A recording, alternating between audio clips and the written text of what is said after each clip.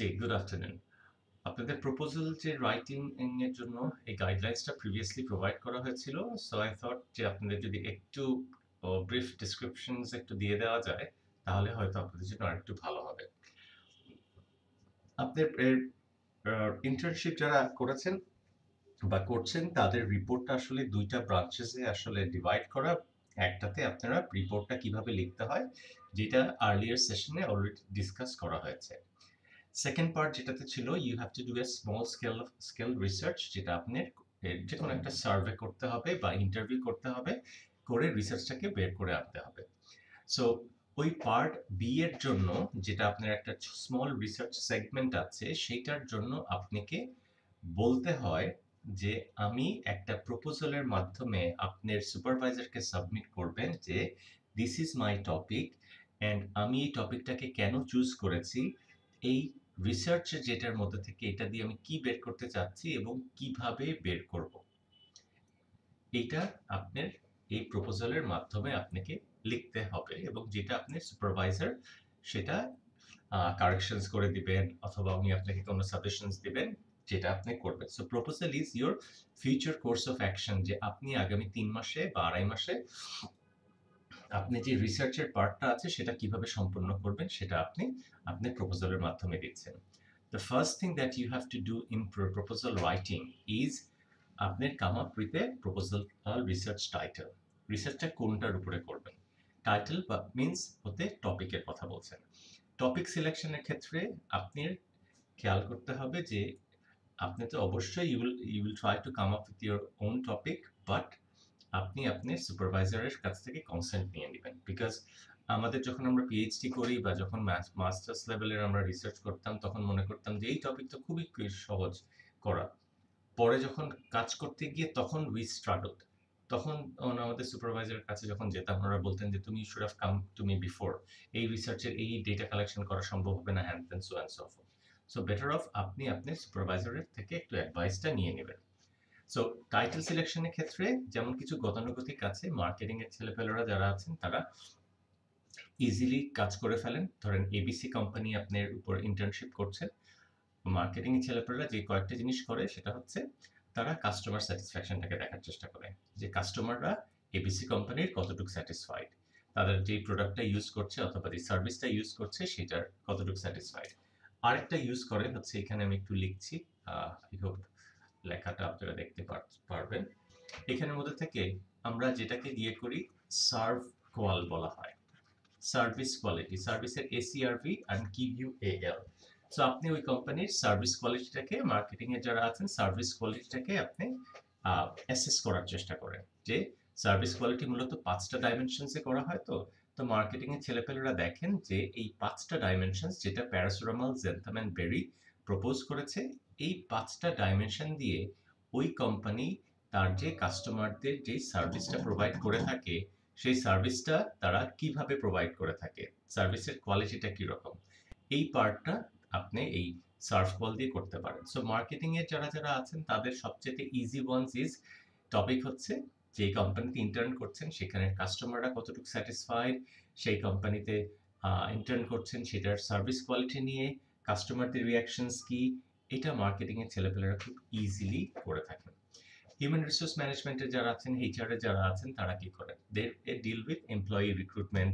তারপরে আপনারা দেখার চেষ্টা করেন যেটা হচ্ছে আমার যে এমপ্লয়িরা জব নিয়ে তারা কতটুকু স্যাটিসফাইড, যেরকম হতে পারে হচ্ছে যে আপনার ফাইন্যান্সিয়াল অ্যান্ড নন ফাইন্যান্সিয়াল যে পেমেন্টসগুলো আছে বা আপনার প্রভিশনসগুলো আছে সেগুলো নিয়ে এমপ্লয়িরা কতটুকু স্যাটিসফাইড, যেটা হিউম্যান রিসোর্স ম্যানেজমেন্টের এইচআর এর ছেলেপেলেরা করে থাকে।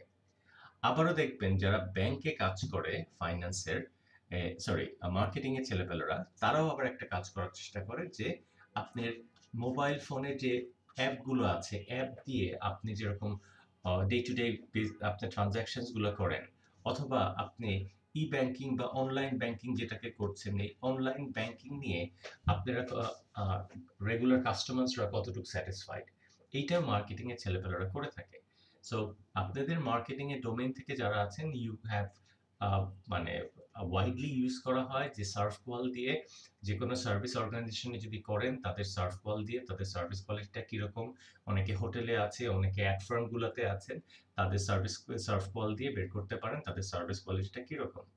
সেকেন্ড অফ অল, আপনি এই চাইলে করতে পারছেন যে আপনার ব্যাংকে যারা মার্কেটিংয়ে আছেন, যে ওদের মোবাইল ফোন অ্যাপ যেটা আছে, অথবা যেটা আপনার অনলাইনের ক্ষেত্রে যেই অ্যাপ বা আপনার ওদের ব্যাংকিং যে সাপোর্টটা আছে সেটা নিয়ে কাস্টমারসরা কতটুকু স্যাটিসফাইড, কাস্টমারদের স্যাটিসফ্যাকশন লেভেলটা সেটাও আপনার বের করতে পারেন ফর মার্কেটিং এর যারা যারা আছেন।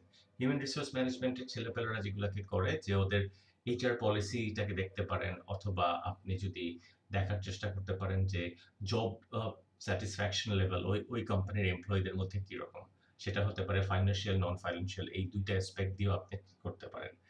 ফাইন্যান্সের ছেলেপেলেরা ওই ব্যাপারের মধ্যে থেকে অনেকে দেখেছি আপনারা জেনারেল ব্যাংকিং করেন। I am gonna leave it with your supervisor because finance is not my area of specialisation. So first of all you have to come up with a topic. এখন টপিক সিলেকশনের ক্ষেত্রে আপনার জন্য যেটা আমি personally advice করব সেটা হচ্ছে, আপনি যেই টপিকের উপর কাজ করতে যাবেন, আপনি ঠান্ডা মাথায় গুগলে যাবেন, গুগলে যে ইউ পিক আপ, ধরেন যেটাকে বলেছি এমপ্লয়ি স্যাটিসফ্যাকশন, এইচআর এর, হ্যাঁ, আপনি জব স্যাটিসফ্যাকশন যেটা আছেন, জব স্যাটিসফ্যাকশন অ্যামাং এমপ্লয়িজ দিয়ে আপনি চাইলে এখানের মধ্যে থিসিস লিখতে পারেন, দিলে একটা, অথবা ফ্যাক্টরস ইম্প্যাক্টিং, এই যে থিসিসগুলো আপনি পাবেন। Thesis is a very good wedge, যেখানে আপনি পুরো রিসার্চ পেপারটা আপনি করে দেওয়া থাকবে। আপনি রিসার্চ পেপার নিতে পারেন, অথবা থিসিস থেকে ডাউনলোড করতে পারেন, এরকম প্রচুরগুলো আপনি এখান থেকে পাবেন। সো সেখান থেকে study on job satisfaction of employees at এই অর্গানাইজেশনে, এখানে একটা মাস্টার্স প্রজেক্টের মতো আছে, এটাকে আমি আরেকটু জুম করে করে দেই, আপনি হয়তো দেখতে পারবেন, এরকম ইজিলি ডাউনলোড করতে পারছেন। সো রিসার্চের ক্ষেত্রে হচ্ছে কি, রিসার্চ তো আপনি সেই নিউটনের মতো আগের থেকে একেবারে ওয়ার্ল্ডে এমন কোনো টপিক বের করবেন না যেটা কখনো কাজ করা হয়নি। You will be working with a topic that has been done and maybe some other organization, but you are applying it in your organization, সেটাতে করছেন। সো আপনার সেই ক্ষেত্রে এই যে আপনার এর বিভিন্ন টপিকগুলো সার্চ করে এই জব স্যাটিসফ্যাকশনস এবং employees of A youth development organisation, আপনি আপনারটাতে ট্রাই করবেন। সো এই জিনিসগুলো ইজিলি দেওয়া আছে। আপনার অপশনস হতে পারে, you can download a paper, a research paper, or you can download a thesis paper. Thesis পেপারের সুবিধাটা কি আমি একটু বলে দিই।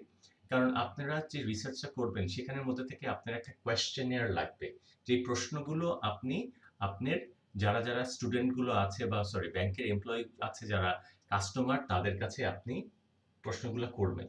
সো এই কোয়েশ্চেনটা তো আপনার বানাতে হবে। সো আপনার কোয়েশ্চেনটা যদি বানাতে হয়, so that might be a little bit of difficulties that you might face. So আপনি কি করছেন, আপনি এটার জন্য টেনশন না করে আপনি তখন দেখবেন যে এই যে পেপারটা বা এই থিসিসটা আছে, থিসিসের একেবারে লাস্টে চলে যাবেন, অ্যাপেন্ডিক্সে চলে যাবেন। অ্যাপেন্ডিক্সে যে দেখবেন এইখানের মধ্যে থেকে এদের এই কোয়েশ্চেন্স বা কোয়েশ্চেনিয়ার যেটা আছেন সেটা ওরা এখানে মেনশন করে দিয়েছে। রিসার্চ পেপারের মধ্যে থেকে কোয়েশ্চেনিয়ারটা কিন্তু দেওয়া থাকবে না, কিন্তু আপনি যদি থিসিসটাকে ডাউনলোড করেন, থিসিসের মধ্যে থেকে সেই কোয়েশ্চেনিয়ারটা আপনার একেবারেই দেওয়া থাকবে। আমি এখানে একটু দেখছি এইটার, আর অ্যাপেন্ডিক্সের মধ্যে এখানে এই যে দেওয়া আছে। সো আপনার ক্ষেত্রে দেখবেন একেবারে লাস্টের মধ্যে এই যে আপনার কোয়েশ্চেনিয়ার দেওয়া আছে, এখানের মধ্যে থেকে আপনার জন্য কোয়েশ্চেন্স গুলোকে অ্যাটাচ করা is going to B lot easier, because if you go by আপনার থিসিস পেপার, থিসিসের মধ্যে থেকে গেলে আপনি এইগুলাকে পাবেন। সো আমরা আবার একটু ফেরত আসি। সো এই জন্য বলছিলাম টপিক সিলেকশন করার আগে you have to do a little bit of homework. সেই হোমওয়ার্কটা কি করতে হবে, এইচআর বা আপনার বা মার্কেটিং বা যেই রিলেটেড, সেই রিলেটেড বেশ কিছু থিসিস পেপার আপনি ডাউনলোড করতে হবে, এবং দেখবেন সেখানের মধ্যে থেকে আপনার টপিকটা কোনটা আপনার কাছে, একটু ওদের অ্যাবস্ট্রাক্ট পড়বেন, একটু পেপারগুলো 5-10 পৃষ্ঠা পড়ার চেষ্টা করবেন, করে দেখবেন যে কোনটা আপনার জন্য ইজিলি আন্ডারস্ট্যান্ডেবল এবং কোনটাতে আপনার ইন্টারেস্ট আছে। দেন you can actually forward this topic to your supervisor, and after a thorough discussion with your supervisor, আপনি কিন্তু এই টপিকটাকে ফাইনালাইজ করতে পারেন। বাট আপনার জন্য অলওয়েজ হেল্প হবে যখন আপনি আপনার টপিক রিলেটেড আপনি একটা পেপার পাবেন। যেমন আপনি ধরেন নির্দিষ্ট অর্গানাইজেশন যেটাতে আপনি ইন্টার্নশিপ করছেন সেই রিলেটেড পেপার নাও পেতে পারেন। ধরেন ফর অ্যান এক্সাম্পল, এই যে এখানে একটু দেখেন জব স্যাটিসফ্যাকশনটা কোথায় ছিল, যে আপনার LV technologies public company limited. So আপনি কোথায় করছেন? আপনি করছেন হয়তো এশিয়া থেকে। সো আপনার কোম্পানি সম্পর্কে তো স্পেসিফিক নাই, বাট আছে কি? আছে তো হচ্ছে আপনার এর এখানে দিয়ে দেওয়া আছে job satisfaction, employee job স্যাটিসফ্যাকশনটাকে measure করতে হয় কিভাবে। এখন ওই টেকনিক, ওই প্রশ্নগুলো, ওই সব কিছু দেওয়া আছে। এখন আপনি সেম এভরিথিং ওইটা অ্যাপ্লাই করবেন আপনার এবিসি অর্গানাইজেশনের উপর। সো নট নেসেসারিলি যে আপনার সেম অর্গানাইজেশন হওয়া লাগবে। আপনি যেটা করবেন সেটা হচ্ছে আপনি দেখবেন যেই টপিকের উপর কাজ করতে পারেন সেই টপিক রিলেটেড কোনো পেপার পান কিনা, সেই পেপারের সেই থিসিস পেপারের কোয়েশ্চেন্স গুলো সবকিছুই আপনি আপনার যেই অর্গানাইজেশনে এখন ইন্টার্ন করছেন সেটার উপর আপনি অ্যাপ্লাই করবেন। সো প্রপোজাল রাইটিং এর ফার্স্ট থিং হচ্ছে to select your title or a topic.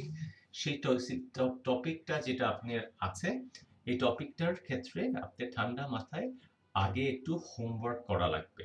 এই হোমওয়ার্কটা নিজে যখন করতে পারবেন, করে বেশ কিছু পেপার ডাউনলোড করবেন, করার পর ওগুলো একটু পড়ে দেখবেন কোনটাতে you are feeling comfortable, easily understandable, then you will start picking up the topic.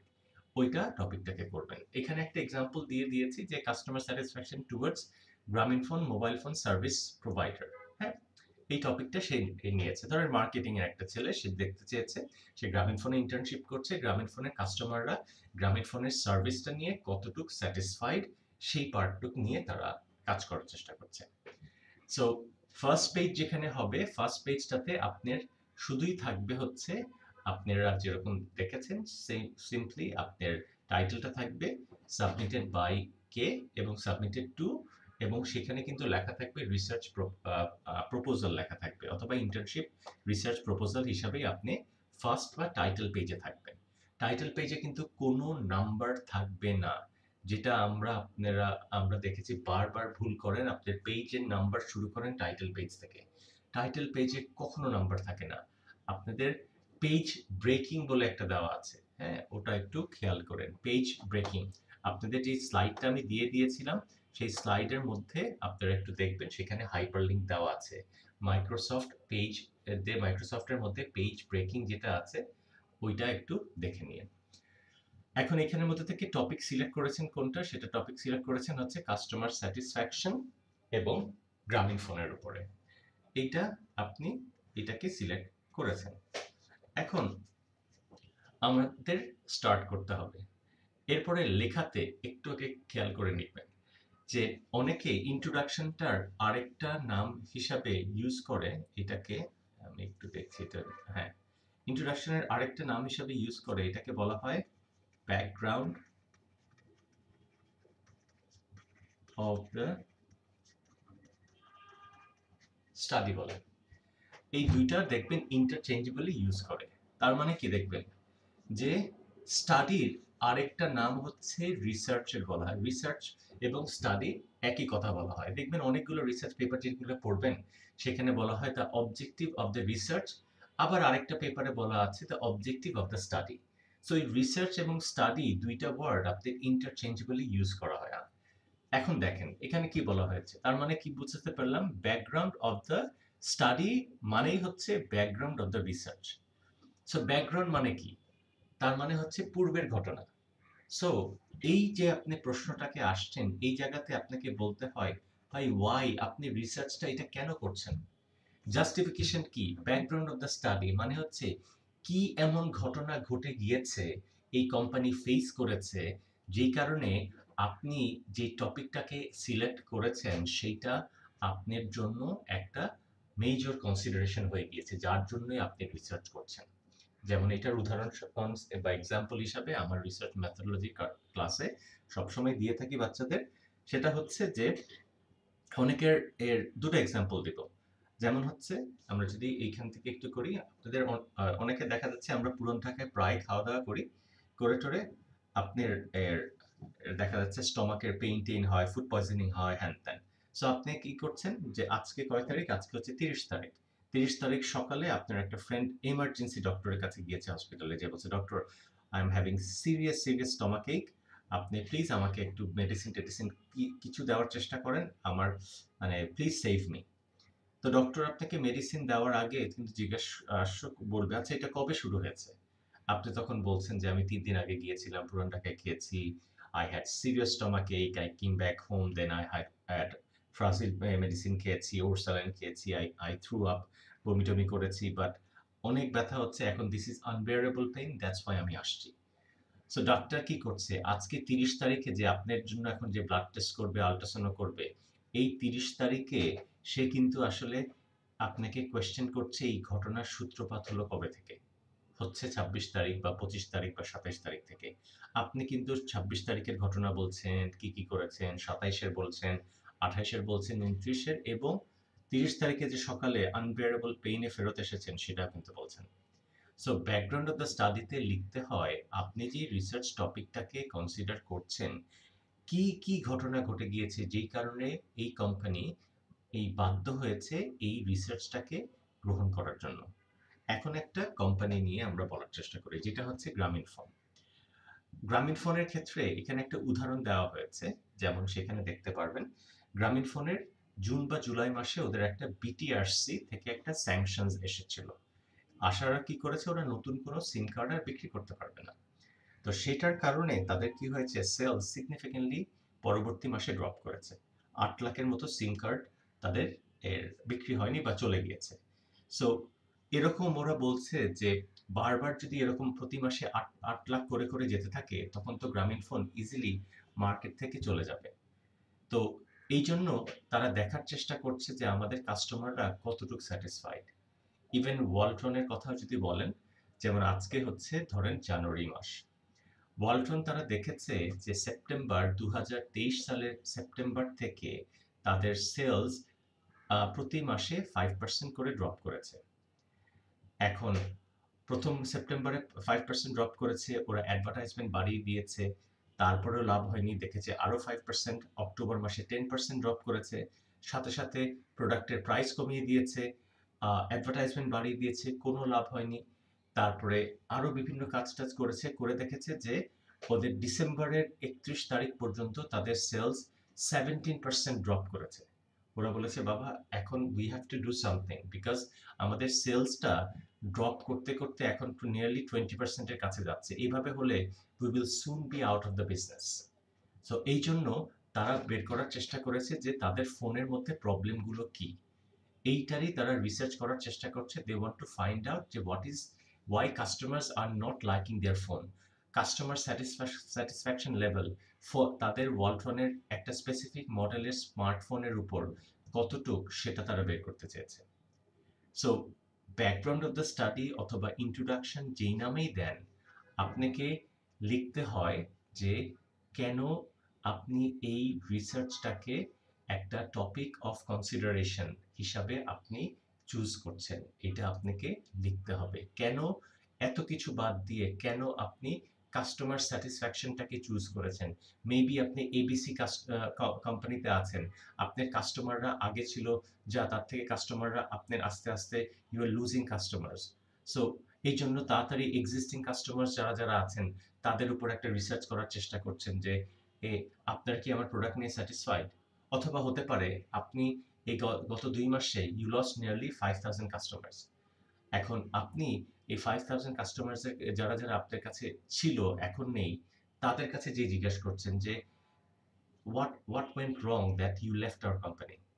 So background of the স্টাডিতে always আপনাকে লিখতে হবে why you have chosen in your research, why you have chosen this topic as your research, কেন করছেন, কি ঘটনা ঘটে গিয়েছে। এই যে শানে নজরুলের যে ঘটনাগুলো, সেটা আপনাকে বলতে হচ্ছে। এটা হতে পারে অনেকগুলো, যেমন হচ্ছে আপনার কাস্টমার স্যাটিসফ্যাকশনের, যদি আমি মার্কেটিং এর কথা বলি, আপনার কোম্পানির কাস্টমার স্যাটিসফ্যাকশনের উপর সার্ভে গত ২ বছরে হয়নি। এই জন্য আপনি হয়তো লিখতে পারেন সিন্স এখনো পর্যন্ত কোনো রিসেন্ট স্টাডি নাই, দ্যাটস ওয়াই লাস্ট স্টাডিটা ছিল ব্যাক ইন 2020 তে অথবা 2021 এ। So it has been almost 3 or 4 years that they haven't done any study yet. So that's why আমি এটাকে করার চেষ্টা করছি। অথবা আপনি এর যেটাকে বলতে পারেন সেটার মধ্যে থেকে হচ্ছে যে এই কোম্পানি এখনো পর্যন্ত কখনোই এই স্টাডিটা কাস্টমার স্যাটিসফ্যাকশন নিয়ে কখনোই স্টাডি করেনি। একটা হচ্ছে স্টাডি ছিলই না, আরেকটা হচ্ছে অনেক আউটডেটেড স্টাডি।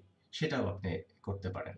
সো যেকোনো কারণে অথবা আপনার কাছে যদি ফিগারস থাকে, কোম্পানির কাছ থেকে যদি কোনো ডেটা থাকে যে তারা এত পার্সেন্ট কাস্টমার হারিয়েছে গত ২-৩ মাসে, এই সাডেন ডিপটা হয়েছে, এই ডিপটা বা ফলটার যদি কোনো কিছু থাকে আপনি সেটাকে ইউজ করতে পারেন। তো ব্যাকগ্রাউন্ড অফ দ্য স্টাডি অথবা ইন্ট্রোডাকশনে আপনাকে স্পেসিফিক্যালি বলতে হয় কি কি কারণ হয়েছিল, কি কি ঘটনা ঘটে হয়েছিল, যেই কারণে আপনি এই রিসার্চটাকে আপনি চুজ করছেন বা এই এরিয়াতে কাজ করার চেষ্টা করছেন। সো তার মানে একটু খেয়াল করে দেখেন, ইন্ট্রোডাকশনে আপনাকে ওয়াই পার্টটাকে অ্যান্সার করতে হচ্ছে। Y you R choosing this as your topic, what happened, এই ওয়াই এর অ্যান্সারটা করতে যাচ্ছেন। এখন করার পর আপনি রিসার্চ অবজেক্টিভে আসছেন। এটাকে অলওয়েজ বলার হয় যে আপনি হোয়াট এর কথা বলেন, ওইটা বললেন ওয়াই, কেন করছেন, আর এখানে আপনি কি কি জিনিসগুলোকে আপনি বের করার চেষ্টা করবেন। কারণ একটা টপিকের কাস্টমার, ধরেন ফর এন এক্সাম্পল, আপনার কাস্টমার লুজ করেছে, আপনার কাস্টমার ধরেন কোম্পানির ৫,০০০ কাস্টমার চলে গিয়েছে, অথবা আমি যদি ইউল্যাবের নিয়ে কথা বলি, ইউল্যাবের বাস সার্ভিস, শাটল বাস, সেখান থেকে আমরা ৩,০০০ স্টুডেন্ট আমরা দেখলাম এই টার্মে আমাদের বাস সার্ভিস ইউজ করছেন। এখন সেটা থেকে আপনি ২ ধরনের রিসার্চ করতে পারেন। একটা হতে পারে আপনি যারা এক্সিস্টিং যারা আছেন তাদের কাছে বলতে পারেন যে আসলে আমাদের সার্ভিসটা নিয়ে আপনি কতটুকু স্যাটিসফাইড? বিকজ আমি চাচ্ছি না আর কোনো কাস্টমার এখান থেকে চলে যাক। এটা ছিল এক। আপনি বের করতে চাচ্ছেন যে এক্সিস্টিং যারা বাস ইউজার্স আছেন তাদের level of satisfaction with our bus service. এটা হতে পারে একটা। অথবা আপনি যাদেরকে ২,০০০ স্টুডেন্ট এখন আর সার্ভিস নিচ্ছে না, আপনি এখন তাদের কাছেও যেতে পারেন। তাদের কাছে যেয়ে তাদেরকে জিজ্ঞাসা করতে পারেন, "What were the reasons that you have stopped using our shuttle bus?" So আপনার কিন্তু এই একই প্রবলেম থেকে আপনার রাস্তা ২ টা হয়ে যেতে পারে। একটাতে আপনার এক্সিস্টিং কাস্টমারদের সাথে লেভেলটাকে বের করার চেষ্টা করছিলেন, যেটা আপনার এক্সিস্টিং যারা ইউজ করছে বর্তমানে, আর যারা ছিল ফরমার যে লস্ট কাস্টমার, তাদের কাছে জিজ্ঞেস করছিলেন যে হোয়াট হ্যাপেন্ড, কি হয়েছিল যেটা আপনার এই কারণে you are not using hour bus anymore. So research objective entirely আপনার এর উপর ছেড়ে দেওয়া হবে যে সার্টেনলি আপনি আপনার সুপারভাইজারের সাথে অবশ্যই কথা বলবেন যে আপনি আপনার এই প্রবলেম থেকে কোন দিকে আপনি রিসার্চটাকে নিয়ে যেতে চান, এখান থেকে কি অ্যাচিভ করতে চান। আমি হয়তো বের করার চেষ্টা করব যে কাস্টমাররা আমার এক্সিস্টিং সার্ভিসটা নিয়ে গ্রামীণ ফোনের কতটুকু স্যাটিসফাইড তারা, সেটা আমি হয়তো বের করার চেষ্টা করব। অথবা আপনি বের করার চেষ্টা করবেন যে এই যে ৮,০০,০০০ কাস্টমার যে হারিয়েছি, নিশ্চয়ই আমার ওই ৮,০০,০০০ গ্রামীণ ফোনের ৮,০০,০০০ কাস্টমার্সের নাম-টাম সবকিছু আছে, ফোন নাম্বার সব আছে। তাদেরকে আমি রিচ আউট করার চেষ্টা করব যে আসলে এ what went wrong that you are not using গ্রামীণ ফোন on now? কি হয়েছিল? So how can we improve hour services? আমরা কিভাবে সার্ভিসটাকে ইমপ্রুভ করতে পারি? সো আপনি রিসার্চের জন্য বিভিন্ন দিকে রিসার্চ করতে পারেন। সো আপনি চাইলে যারা বর্তমানে আছেন তাদের এক্সিস্টিং কাস্টমারের স্যাটিসফ্যাকশন লেভেলটাকে বের করতে চাইতে পারেন। অথবা যারা আপনার কাছ থেকে চলে গিয়েছে, আপনি তাদের কাছে কি ঘটনা ঘটেছিল for that they have left, এবং what are the room for improvement, আর কিভাবে ইমপ্রুভ করার সুযোগ আছে, সেটাও আপনি করতে পারেন। সো দ্যাট মিনস দুটো কিন্তু একসাথে করবেন না, যে কোনো একটা করতে হবে। বিকজ একটা রিসার্চ হয়তো হতে পারে যে প্রথমটার কথা যেটা বললাম, প্রথমটা শুধুই মাত্র কাস্টমারদের স্যাটিসফ্যাকশন লেভেলটাকে বের করার জন্য আপনি করছেন। আর সেকেন্ড রিসার্চটা হতে পারে আপনি যারা লস কাস্টমার্স আছেন সেই লস কাস্টমার্সের মধ্যে থেকে তাদের স্যাটিসফ্যাকশন আর কি কি ডিসস্যাটিসফ্যাকশনের কারণটা বের করবেন, এবং কি রুম ফর ইমপ্রুভমেন্ট আপনার আছে বা ভবিষ্যতে করতে পারেন সেই ব্যাপারেও আপনি করবেন। সো দুটো কিন্তু দুই ধরনের রিসার্চ। সো আপনি রিসার্চ অবজেক্টিভ অবশ্যই আপনার টপিক রিলেটেড এর মধ্যে থেকেই আসবে যে what you want to achieve through year research. প্রথম পার্টটাতে আসবে why you want to do this research, why পার্টেরটা আসবে। সেকেন্ডটাতে আসবে what you want to achieve, কি বের করতে চান এই রিসার্চ থেকে। এখন এইখানের মধ্যে থেকে আপনার এই যে এখানের মধ্যে থেকে আমি যেটাকে দিয়েছি level of customer satisfaction with existing কাস্টমারের সো বিকজ আমি ১ নাম্বার রিসার্চটা করতে চাচ্ছিলাম এই উপর থেকে যেটা আছে, সেই ১ নাম্বারের কারণে আমি এইটাকে আপনার এর রিসার্চ অবজেক্টিভটাকে চুজ করেছি। সো আমি এটাই দিয়েছি। এখন প্রজেক্টের ক্ষেত্রে যারা আছেন রিসার্চ প্রজেক্ট করেন তাদের জন্য লিটারেচার রিভিউ কম্পালসারি করে দিয়েছে। কিন্তু আপনি যারা নরমালি রিসার্চ ছোট্টখাটো রিসার্চ করবেন তাদের জন্য আসলে লিটারেচার রিভিউ দরকার। লিটারেচার রিভিউ কি করে? লিটারেচার রিভিউ হচ্ছে পূর্বের সকল প্রকাশিত গবেষণা আপনার এই টপিক রিলেটেড সেইগুলো আপনাকে দিয়ে হেল্প করে। এখন দেখেন, আমরা ফার্স্টে কি বলেছিলাম যে আপনি রিসার্চটা তত সহজ হবে যদি আপনি আপনার টপিক রিলেটেড কোনো পেপার খুঁজে পান। যদি পেপার খুঁজে পান আপনার জন্য খুব সহজ হবে। জাস্ট লাইক সিম্পল জিনিস, আপনি সাজেকে ট্রাভেল করতে যাচ্ছেন, কোনো ভিডিও বা ভ্লগ যদি এখন রিসেন্টলি পান যে গত মাসে গত সপ্তাহে গিয়েছে, আপনার জন্য সবকিছু বাজেট করা, সবকিছু ওইগুলাকে নোট ডাউন করা, কোথায় যাবেন কি করবেন সেটা আপনার জন্য খুব ইজি হবে। সেম ভাবেও আপনাকে বলা হচ্ছে যে আপনার টপিক রিলেটেড যদি কোনো পেপার পান, আপনার জন্য research will become just like a cup of টি এর মতো সামান্য একটা পরিশ্রম হয়ে যাবে। এই জন্যই প্রপোজালের ক্ষেত্রে এই যে লিটারেচার রিভিউটাকে আপনি মধ্যে কি করছেন, এই যে দেখা যাচ্ছে যে আহ, বিভিন্ন প্রকাশিত জিনিসগুলোর ব্যাপারে আপনি লিখছেন, আপনার জব স্যাটিসফ্যাকশন কতটুকু ইম্পর্টেন্ট যদি আপনি জব স্যাটিসফ্যাকশন নিয়ে লিখেন, কাস্টমার স্যাটিসফ্যাকশন একটা কোম্পানির জন্য কতটুকু ইম্পর্টেন্ট, কাস্টমার স্যাটিসফ্যাকশন কি কি কম্পোনেন্টস এর উপরে আপনার ভ্যারি করে, এইখানে সকল যারা রিসার্চ করেছেন independent variable plus dependent variable সম্পর্কে আপনি লিখবেন। সো এটার জন্য ইন ডিটেলস আমি এখান থেকে যাচ্ছি না, কারণ আপনাদের ডক্টর শামসুদ্দিন স্যার আপনাদের হয়তো এই থার্সডেতে একটা সেশন নেবেন, স্যার ওই পার্টটাকে আপনাকে ইয়ে করবেন। সো আমি এটাকে একটু ছোট রাখতে যাচ্ছি। সো লিটারেচার রিভিউ যারা রিসার্চে করবেন তাদের এখানে বলা হয়েছে ইন্ডিপেন্ডেন্ট ডিপেন্ডেন্ট ভ্যারিয়েবল এইটার পার্টটাকে করে দেওয়া হয়েছে।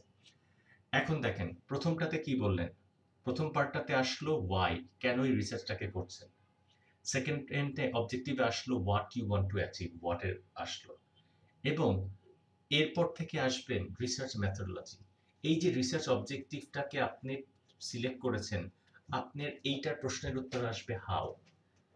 আপনি কিভাবে কোন রিসার্চ স্টাইলটাকে আপনি ফলো করলে আপনি যে অবজেক্টিভটাকে একটু আগে সেট করেছেন সেটাকে অ্যাচিভ করতে পারবেন। সো প্রথমে এসেছে ওয়াই, কেন করছেন, what are the reasons of Peking this as your topic or as a research matter. সেকেন্ডে আসছে যে আপনার what you want to achieve, ছোট করে করে কি অর্জন করতে চাচ্ছেন, that is your research objective. Once you write down your research objective, then you have to come down to research methodology, detailing যে আপনি কিভাবে এই রিসার্চ অবজেক্টিভ যেটা পূর্বে সেট করেছেন সেটাকে অ্যাচিভ করবেন। এই হাউ পার্টের অ্যান্সার আসবে। আমাদের যেরকম একটু বলে নেওয়ার চেষ্টা করি, রিসার্চটাকে আমরা যদি দেখার চেষ্টা করি, রিসার্চটাকে আপনি ৩ ভাগে ভাগ করতে পারেন, অনেকে বলে ২ ভাগ। যেমন একটাকে বলে ডেসক্রিপটিভ রিসার্চ, একটাকে বলছে হচ্ছে কোরিলেশনাল রিসার্চ, আর একটাকে বলছে হচ্ছে এক্সপ্লোরেটরি রিসার্চ। এখন আপনাদের এইখান থেকে যে কোনো একটাকে পিক করতে হবে, অথবা অনেকে এই যে এখানে বলেছেন কোয়ালিটেটিভ কোয়ান্টিটেটিভ বা এক্সপ্লোরেটরি রিসার্চের আরেকটা নামই হচ্ছে এখানে এই যে কোয়ালিটেটিভ, আর এই দুইটা দেখেছেন যেটা ডেসক্রিপটিভ অ্যান্ড কোরিলেশন, এই দুটাকে একই সাথে বলা হয় হচ্ছে কোয়ান্টিটেটিভ। এটা যে কোনো একটা ব্যবহার করলে কোয়ান্টিটেটিভ। জাস্ট আপনাকে এখানে মেনশন করতে হবে যে ভাই আমি কোয়ালিটেটিভ রিসার্চ করব নাকি কোয়ান্টিটেটিভ করব। বাট এগুলো কি অলরেডি রিসার্চ মেথডোলজি যেহেতু করেছেন একটু আইডিয়া থাকার কথা, বাট একটু আমি বলে দিই। ডেসক্রিপটিভ, ছোটবেলা দেখেছেন না যে বলা হয় ডিসক্রাইব ইউর ফেভারিট অ্যানিমাল, কি করছেন, অর পেট। আপনার পেট হচ্ছে একটা ডগ, 4টা পা আছে, হাতটা তো নাই, সো 2টা চোখ আছে, ইটস কালার ইজ হোয়াইট, আপনার ফার আছে, সো এইগুলা করছেন, হোয়াটস হিজ অর হার নেম সবটা বলছেন। সো দ্যাট মিনস আপনি চোখের দেখায় যা দেখছেন সেটাকে ডিসক্রাইব করছেন। যেমন এটার আরেকটা উদাহরণ হতে পারে, লাইব্রেরিতে আমরা স্টুডেন্টরা প্রায় আসে, সো লাইব্রেরিতে যখন আপনি স্কুল গিয়েছেন, যাওয়ার পর দেখেছেন যে অনেক ছেলেপেলে লাইব্রেরিতে পড়াশোনা করছে, তখন আপনি কি বললেন যে আমি এখন একটু দেখার চেষ্টা করব যে আমার প্রতিদিন কতগুলো স্টুডেন্ট আসে। তো আপনি গেলেন, যাওয়ার পর সেখানে কাউন্ট করলেন, হেড কাউন্ট করলেন, করার পর দেখলেন 50 mail students and 20 female students, এবং এই টাইপের আসছে। সো চোখের দেখায় যেটা দেখতে পাচ্ছেন দ্যাট ইজ ডিসক্রাইব করছেন, that is a descriptive research. আপনি কাস্টমার স্যাটিসফ্যাকশনটা কি করছেন, ডিসক্রাইব করছেন, কাস্টমাররা এই level of satisfied, high level, medium level, low level. So এটাকে যখন ডিসক্রাইব করছেন, that is a descriptive research. লাইব্রেরিতে কি করছেন, চোখের দেখা যা দেখছেন, কতজন student, male and female, 50 and 20, 20 female and 50 male, এবং they have been studying for the last 5 hours. That is descriptive research. এখন আমি একটু দেখার চেষ্টা করব, একটু খেয়াল করবেন যে সময়ের সাথে সাথে সকাল ৯টার সময় দেখলাম স্টুডেন্ট আছে, আমি আবার ১২টার সময় দেখলাম, ২টার সময় দেখলাম খালি হয়ে যাচ্ছে একটু, ৪টার সময় দেখলাম একেবারে বলতে গেলে নাই। সো আমি একটু দেখার চেষ্টা করছি যে টাইমের সাথে সাথে টাইমের সাথে সাথে স্টুডেন্টের নাম্বারের কোনো রিলেশন আছে কিনা, এটার কমা বাড়ার কোনো সম্পর্ক আছে কিনা। দেখলাম সকাল ৯টার পর থেকে যতই সময় বাড়ছে স্টুডেন্টের সংখ্যা আস্তে আস্তে বাড়ছে, তারপরে একটা সময় কমে যাচ্ছে। সো সময়ের সাথে স্টুডেন্টের সংখ্যা, ভিজিটার্সদের সংখ্যা আমার এই লাইব্রেরিতে কোনো রিলেশনস আছে কিনা, সেটার যখন একটা বের করার চেষ্টা করব সম্পর্ক, এটাকে বলে কো রিলেশনাল রিসার্চ। রিলেশন মানে সম্পর্ক, কো মানে দুটোর মধ্যে, কার মধ্যে, টাইম এবং নাম্বার অফ স্টুডেন্টস এর মধ্যে। সো এটাকে বলা হচ্ছে কো রিলেশনাল রিসার্চ। আপনি হয়তো দেখার চেষ্টা করছেন, ওই যে আমরা বলি না, সেলস যত বাড়াতে থাকবেন, সরি অ্যাডভার্টাইজমেন্ট যত বাড়াতে থাকবেন সেলসও বাড়বে। সো অ্যাডভার্টাইজমেন্ট অ্যান্ড সেলস এর মধ্যে কোনো সম্পর্ক আছে কিনা, এইটাকে যখন এরকম টাইপের বের করতে চাবেন, এটাকে বলা হয় কো রিলেশনাল রিসার্চ। যেটা আমরা অলরেডি বলেছি, সময় বাড়ার সাথে সাথে লাইব্রেরিতে স্টুডেন্টের সংখ্যা কমছে বা বাড়ছে, এইটার কোনো সম্পর্ক আছে কিনা, এরকম যখন বের করতে যাবেন তখন হচ্ছে কো রিলেশনাল রিসার্চ। কো মানে দুটোর মধ্যে, রিলেশন মানে সম্পর্ক। যে রিসার্চের মধ্যে দুটো ভ্যারিয়েবলের মধ্যে, যেটা টাইম এবং নাম্বার অফ স্টুডেন্টস, তাদের মধ্যে সম্পর্ক স্থাপন করার চেষ্টা করে, সেটাকে বলা হয় কো রিলেশনাল রিসার্চ। এটা তো গেল হচ্ছে কোয়ান্টিটেটিভ এর মধ্যে। আপনি প্রথম রিসার্চে কি করছিলেন, জাস্ট স্যাটিসফ্যাকশন যা আছেন সেটাকে পোর্ট্রে করছিলেন, সেটাকেই বলা হচ্ছে ডেসক্রিপটিভ রিসার্চ। আপনি ইজিলি যদি কাস্টমার স্যাটিসফ্যাকশন নিয়ে করেন, ইউ ক্যান ইজিলি রাইট যে আমি এখানের মধ্যে থেকে ডেসক্রিপটিভ রিসার্চ করব। এখন এক্সপ্লোরেটরি রিসার্চের প্রশ্নটাতে আসি। এক্সপ্লোর করছেন, তার মানে খুঁড়ে খুঁড়ে মাটির নিচে যাচ্ছেন।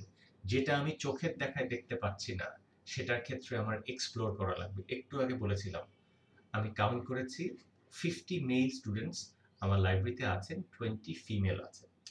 But I am bit curious যে মেয়েরা এত কম কেন, ছেলেরা এত বেশি কেন? তার মানে কি মেয়েরা পড়াশোনা করে না, নাকি ছেলেরাই বেশি পড়াশোনা করে?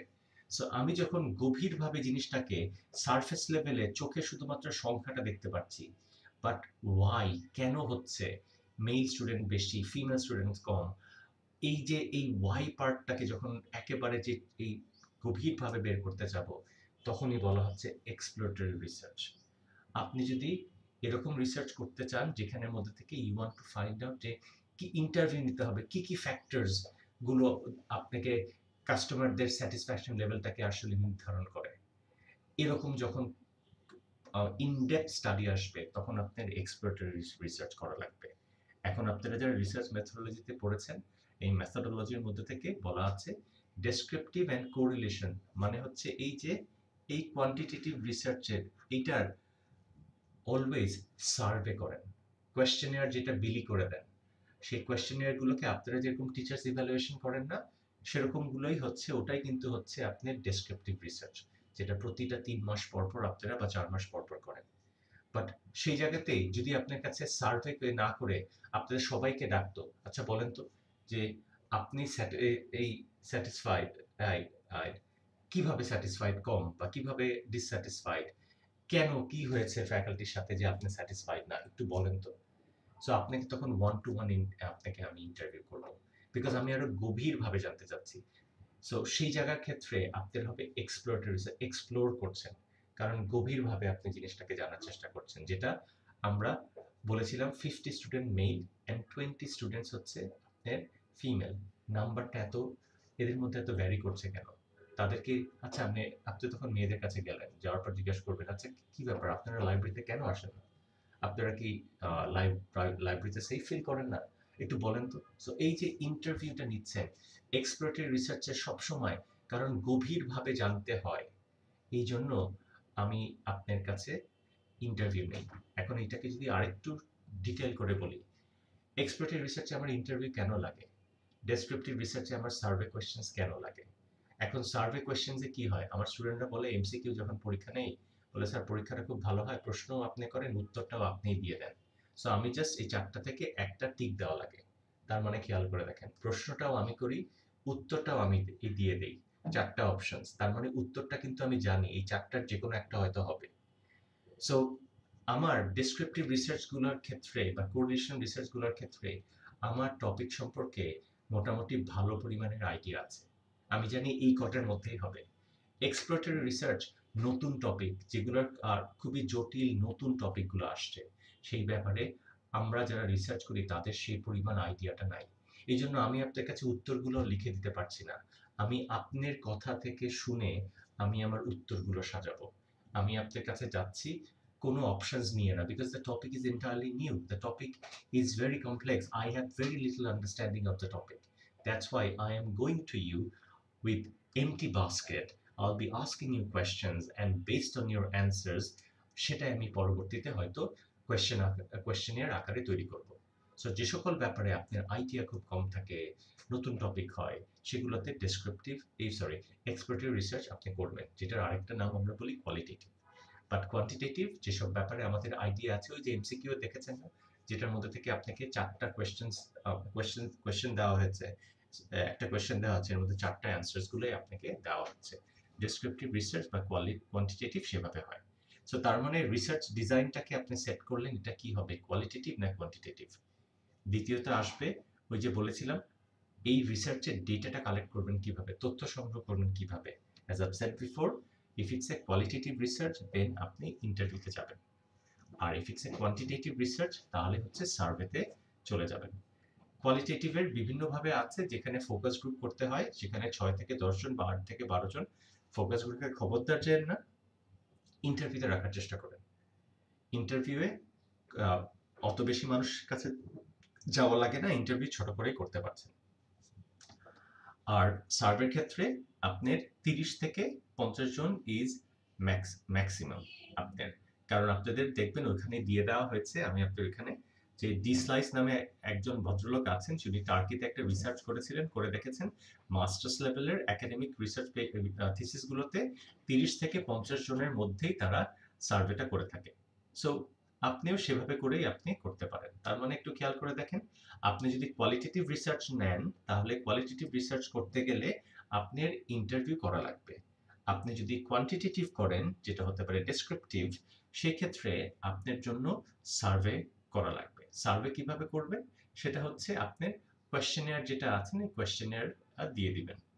আর আর ইন্টারভিউ করবেন হচ্ছে ফোকাস গ্রুপে, খবরদার যাবেন না, ফোকাস গ্রুপ আপনাদের এই লেভেলে এটার আসলে দরকার হবে না, বা অবজারভেশনও দরকার হবে না।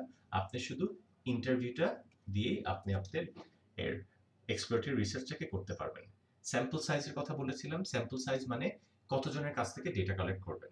সার্ভে করতে হলে এই যে আপনাকে বলা হয়েছে 30 থেকে 50 জনের মধ্যে একটা ফিগার, সেটা আপনাদের ডি স্লাইস যেটা দেওয়া আছে, এই যে আমি নিচে দিয়ে দিয়েছি, এটার রেফারেন্সও দিয়ে দিয়েছি। আপনি আপনার এর রিপোর্টের লাস্টে এইটাকে রেফারেন্স হিসাবে ইউজ করতে পারবেন, যে উনি 2010-এ বলেছিলেন যে 30 থেকে 50 জন হলেই আপনার হয়ে যাবে। এইটা আপনি ইউজ করে সার্টেনলি নিতে পারেন। এখন কোয়েশ্চেন আসবে হচ্ছে, এখন এই ডেটাটা যে 30 জনের কাছ থেকে নিলেন, এই ডেটাটা দিয়ে কি করবেন।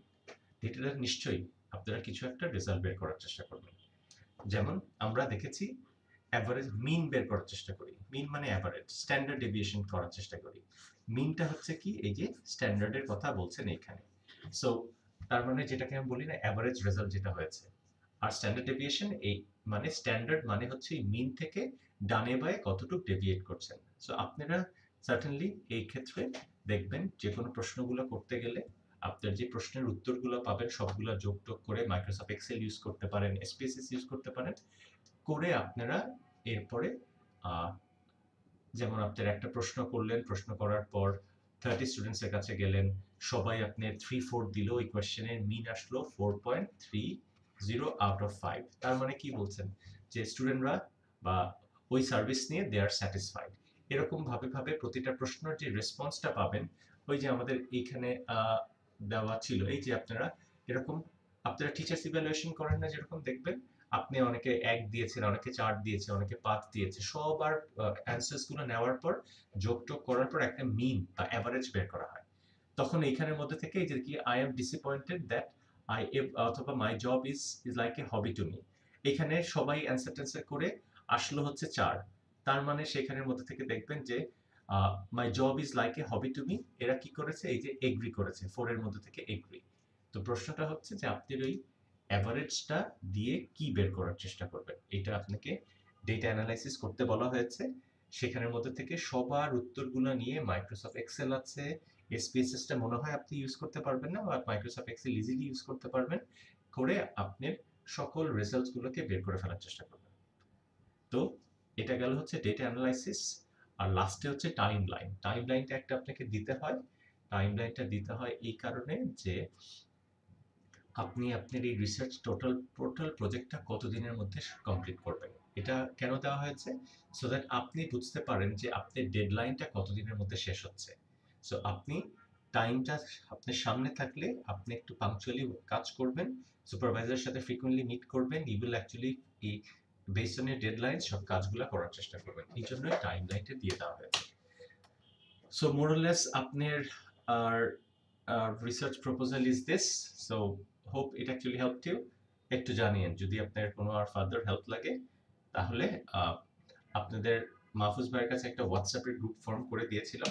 So I don't know whether he has share that. যদি ওটার আর প্রয়োজন পড়ে তাহলে আপনারা একটু হোয়াটসঅ্যাপ গ্রুপে জয়েন করে নিতে পারেন। যদি কোনো ফার্দার কোনো হেল্প লাগে certainly I will do that. Thank you.